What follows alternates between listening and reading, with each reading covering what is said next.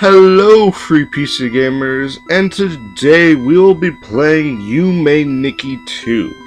Now, you may remember a good friend and partner here at Free PC Gamers actually did a review on Yume Nikki 1. Now, the differences between this game and the original Yume Nikki are going to be pretty obvious. The main character is different. A lot of the effects, although similar, are going to be different, and so on. It's still going to be the same ZX controls. So let's get started.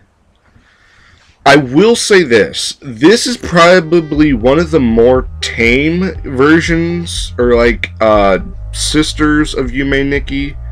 I have no idea what any of this shit says, by the way. I have no idea how to read Japanese. But this is a lot more tame, and it's a lot more airy. It's more on the dream side than the nightmare side that was more prevalent in Yume Nikki 1, or just Yume Nikki, however you want to say it. I will warn, though, that this game in .flow, you might have troubles running even the English version, but it can be fixed fairly simply by just using app locale, which, if you're having troubles, leave a comment in the comment section, and I or someone at Free PC Gamers can quickly respond and give you help. If you need something really help, I can probably leave something even as much as my email that you can leave. Now, if you know kanji, you could probably figure out all this says. As far as I know, it just pretty much tells you the PC is used to saved and whatnot. Now, this is where the English finally kicks in. The game flow consists of you being in your room. You go to the bed and you fall asleep, and you'll wake up or you'll dream, which is the main part of the game, and you wake up and you basically repeat. Move arrow keys, confirm enter space or Z key, which is used most often. Cancel, escape, or X. I'd say just use Z and X because it's quicker.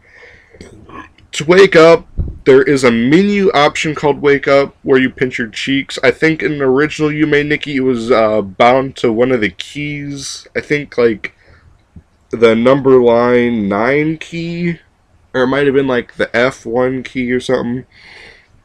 Now, just like Yume Nikki, this game you save at the computer and you press and hold confirm key to use any effects you gain through the game. I think there is about 32 effects in this game. Effects are found while dreaming, so on and so forth. If you've seen the original, which I'd really recommend, go and find the original. Just type in Yume Nikki, Free PC Gamers. You can probably find a review for that. Wow, I'm going like a mile a freaking minute. Now, like I said, this game is a lot more tame as composed to Yume Nikki, and definitely .flow, which I will do a review on. I'd have to say, this, if you like sort of creepy and dark themes without as much gore, I would recommend this game comparatively to the others. At least do this one first as opposed to others. Now, this game takes a lot more advantage over the game system, which has become sort of like, there are different tropes which I'll try and like hit on. Each game is different, but they have like the same things, like the effects will be the same, which I'll try to go on. Now, this game, this is locked. These is, all the ones in yellow are locked. I won't try to go on much of this, but basically, this is like a matching game. This is like, it's sort of like a joke. It's like Yume Nikki within Yume Nikki, but it's like Corpse Party related or something. Like I think it takes like a hint at Corpse Party, because it takes like ghosts and stuff. This is a puzzle game, as you can see. This is Yukigo Nikki, which is like a snow maze or something. I won't like bore you with this stuff. This is pretty interesting. I think that over the course of the game, this menu actually changes depending on the effects you've done, and it also changes in the dream world. This game has a lot more effects available as opposed to the original Yume Nikki, and this one is currently, it's still in development. I think I have the most updated version right now, I believe. I hope I'm playing that. But as compared to the original Yume Nikki, this is further ahead in its development. It's at 0.30, I believe. And there's like different versions, because this I think is the F version, which is the latest. There's also like E and other stuff. This game has quite a few endings, which I don't want to like ruin or anything. Tools, I forgot what. Picture.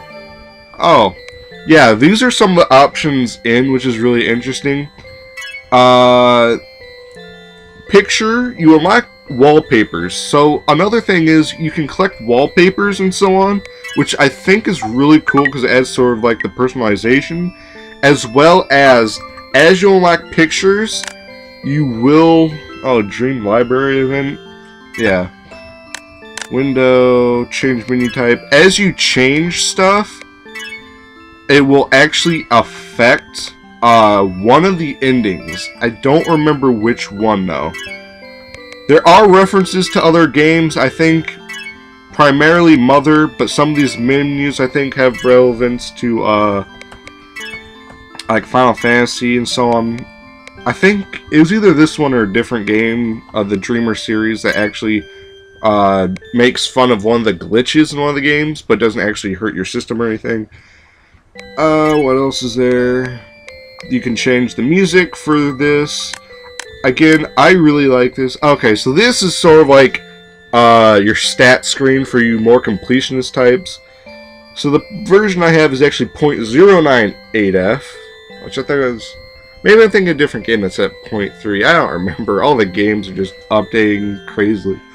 Puzzle pieces, 2%. Wallpapers, 1%. Effects, 0. Yeah, because I haven't done anything. There's a music library. I won't draw on this too long. I'll try to get to the game. Again, I do like this one a bit more than the others because it's a bit more tame. That does not mean I do not enjoy dot flow. It just means I don't get like the shit scared out of me playing this game as opposed to the others. This is nice. Alright. Enough of this. How do I go back? Alright. Cool. And I unlocked another wallpaper. Okay. Let's just save quick. Alright. Enough messing around. Let's get into bed. Some sweet dreams. Oh, it's adorable. That's a little sheep, eh? A ram. Why did I say sheep? It's a ram. That's another thing I didn't realize. If you go on a balcony and when you're a day or like awake or whatever, there's like two mountains in the distance. I do not see the silhouette of those mountains. I see like giant hills, and I'm not entirely sure if those are cars or eyes, which now that I think about it, that's really creepy. Let's check out the... Yeah, there's nothing changed on the TV. And you also notice like the Famicom NES thing is missing. It's just one of the effects and whatnot. Alright. Now you will notice this is a lot different compared to Yume Nikki, which utilizes doors. This is sort of like LSD Dream Simulator, or Dream Emulator. Emulator, yeah. Where you don't use doors primarily, you use sort of like worlds, more or less. And I think every time you enter, the worlds sort of scramble, and I think some of the places lead to different places. Again, I haven't played too much into this. I've been trying to get around to it and so on. Okay, this isn't creepy at all. Again, like I said, this game is more tame, but that does not mean it is without its own terrors and whatnot. Like Uboa's face in the background, which, if you've ever played the original Yume Nikki, I would say it's probably one of the most terrifying fucking things in existence. All you have to do is piss off like your only friend, and it fucking like pops out and like burns your ears off, pretty much. Oh, hey, there we go.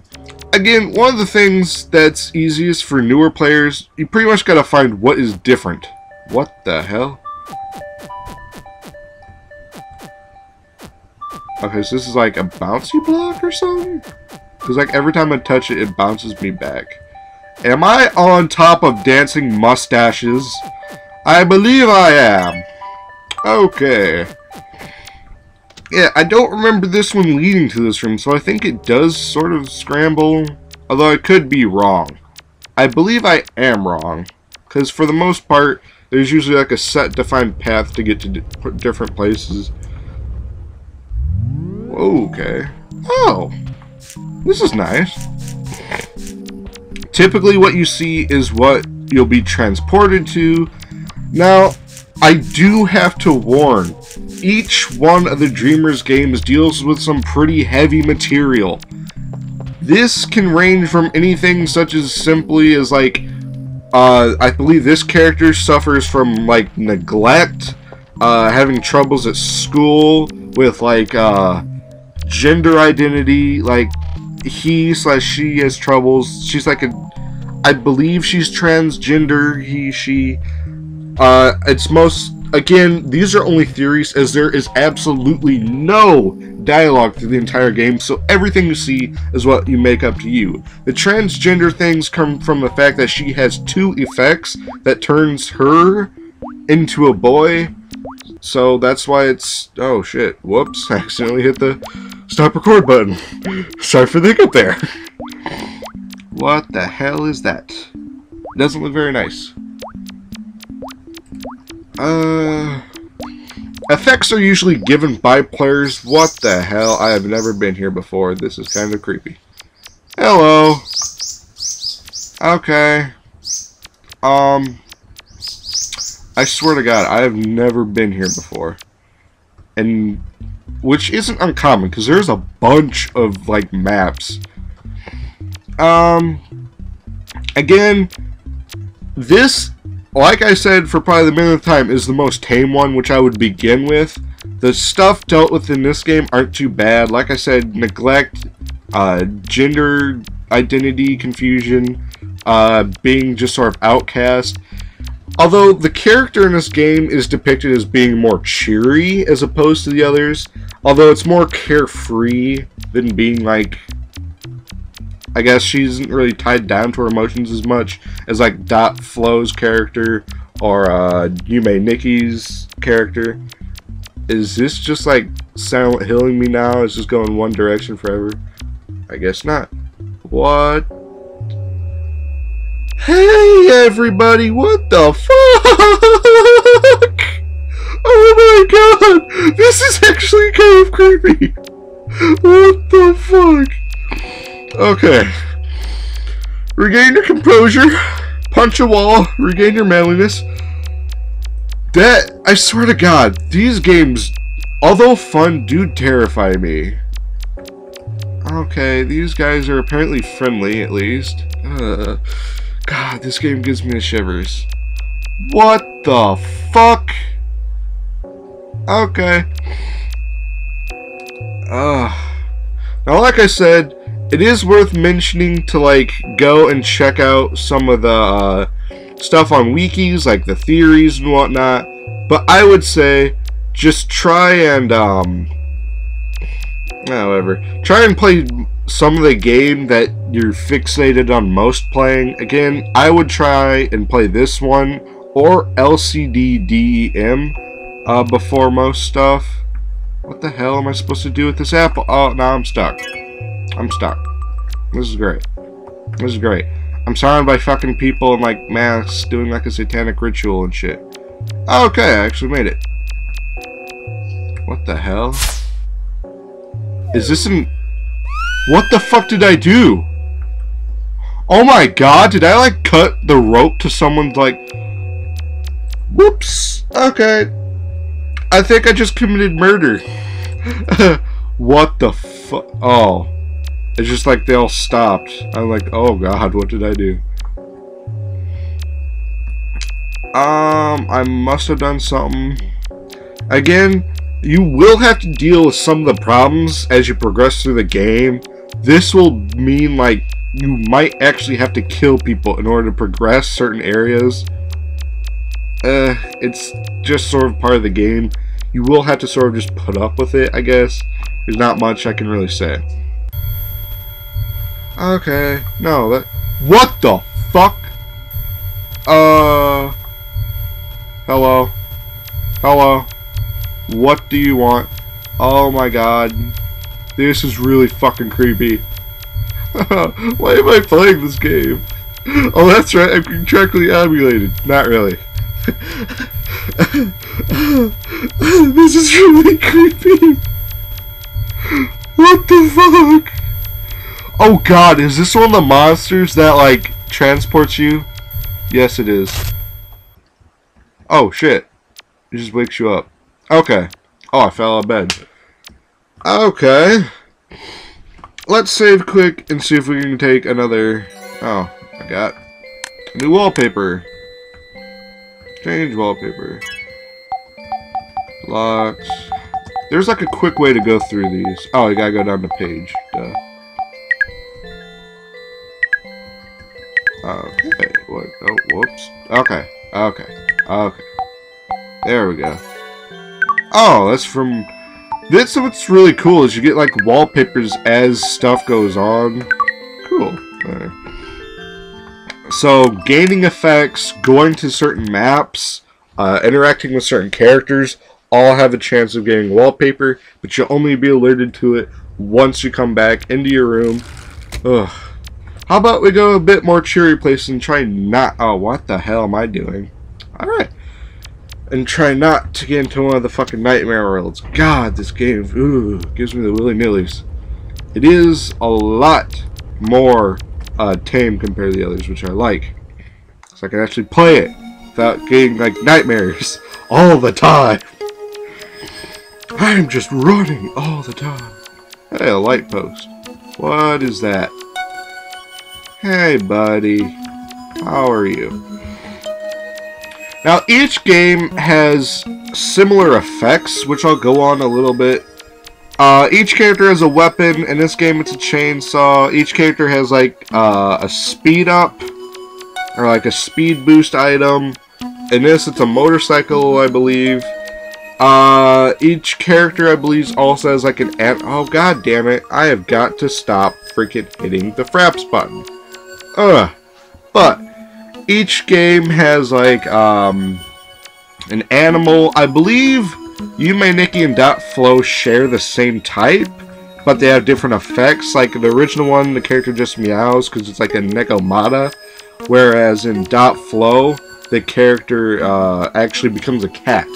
Like, full-on, like Animorphs or something. In this one, it's a wolf.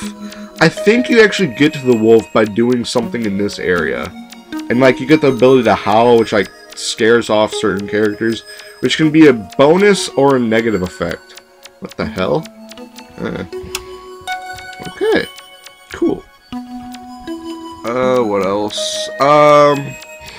Each game also features sort of like somewhat similar characters. There's like the usual like friend character who's thought to be the character's like friend in real life before they became sort of like a hermit. So I can really think of. I also think can't think of much else to add. Again, there are a bunch of different theories and a bunch of different explanations. The only real way, though, is to sort of like play it for yourself, see what the game is like to you. I'd say just, you have to be sort of really resilient in mind, because this stuff is really, like, heavy. Stuff we don't really think about in our days of lives. Like, people have to put up with stuff, like, being, thought of as different just because of how they look or how they act. It's really heavy stuff, and I'm really glad that there's games out here that sort of go on this. Again, it doesn't really, like, dialogue. It's more of, like, the character going against whatnot. I don't even know what the hell I'm talking about. I'm just going crazy. And this is pretty much Yume Nikki 2 or Yume 2kki or whatever the hell you want to call it. You can pick it up at the website provided in the description below, or at the FreePCGamers website. If you may run into problems depending on the operating system and what version. It's not like Yume Nikki where the English version works like right off the bat. You are most likely going to have problems. I would say get app locale and just use that. The language you're going to want to use, just sort of a heads up, is the last language on the list. It's Japanese, it's like kanji. It's always going to be the last one for games like these. And I believe that is it. If you have any comments, any troubles, questions about the game, leave a comment in the description below. I'll be watching. The people at FreePCGamers will be watching the comments. If anything is the matter, we'll try to respond as fast as possible and give you the best answer we can. This is Shane from FreePCGamers signing off. Sweet dreams, everybody.